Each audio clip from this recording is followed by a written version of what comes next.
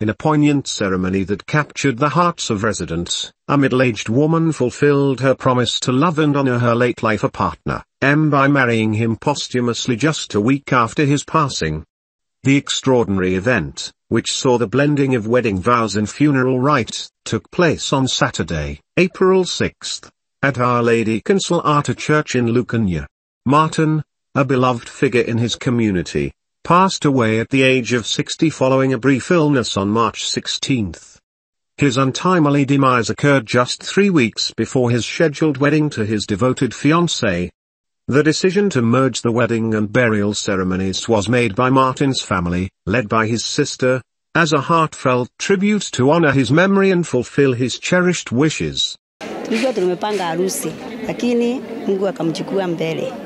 Sasa leo kulikuwa siku ya mazishi na harusi yake.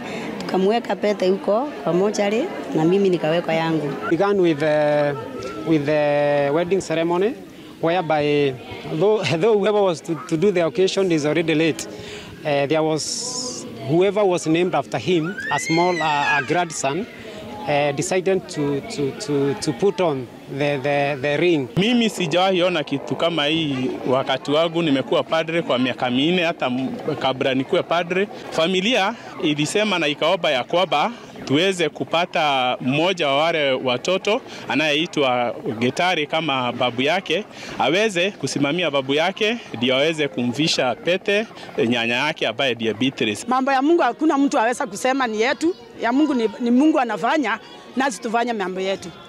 Kufa na kuishi ni kupenda kwa Mungu.